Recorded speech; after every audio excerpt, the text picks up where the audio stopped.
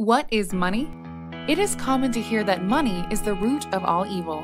We are told that money is synonymous with greed, and that desiring it is somehow inherently bad. This is not true. Money is perhaps the single most important creation in the history of mankind. Just take a moment to consider a world without it. Think about all the things in your life that you enjoy. A house, a cell phone, a book, a new computer game, new clothes, car, a meal at your favorite restaurant. How many of these things could you provide for yourself? Luckily, thanks to money, you don't have to. Instead, you can specialize in doing a specific task.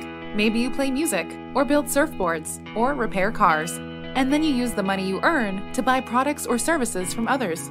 This wasn't always the case. Before money, peaceful societies used a system called barter, exchanging one object for another. Imagine Bob has a fish, and Tom has clean water. The two could trade with each other. But what if Tom doesn't like fish? In order to get the desired water, Bob could trade with someone else for something Tom wants. This is called indirect exchange. In the different societies, there were certain items that everyone wanted. These made up the earliest forms of money.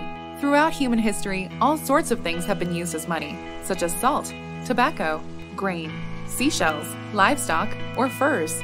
Over time, societies ended up embracing some form of metal, such as gold and silver, as their preferred form of currency. Why is this? Many societies value these shiny metals as jewelry, luxuries, and for industrial use, but they also have many other benefits. Metals are hard to destroy. They are uniform and divisible. Any 2 ounces of pure gold are the same, and they are easy to carry around if turned into coins. They are also scarce and difficult to mine, so you can't manufacture new money as if it grew on trees. It was the invention of money that truly allowed human civilization to thrive, because you could now buy things without having to make them yourself. This brought freedom and choice to people, a choice for a real livelihood instead of simply living hand to mouth. You could now be a farmer, a seamstress, a sea captain, pirate, or tradesman.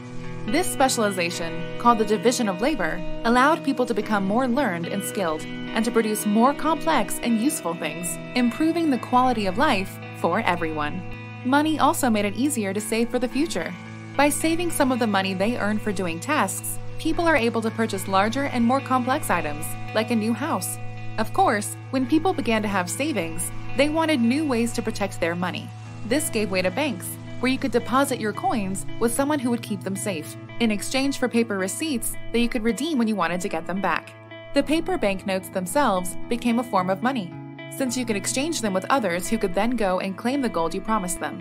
In fact, many of the names for currencies today are derived from this system. The name dollar, for example, was Spanish for a weight of gold. The way Bob earns money is by producing goods or services that others want to exchange for.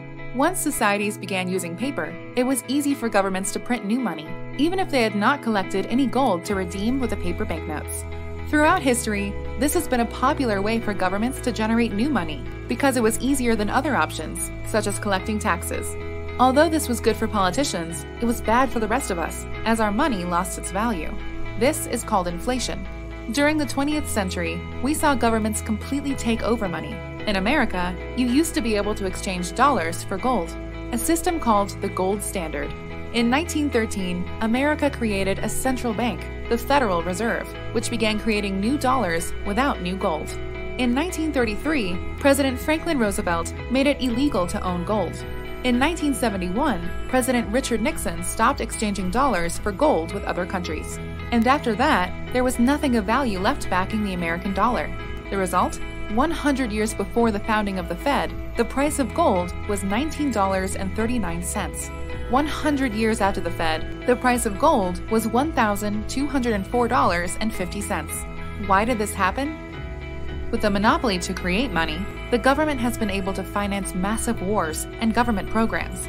All of this has come at the expense of the value of our currency and your savings.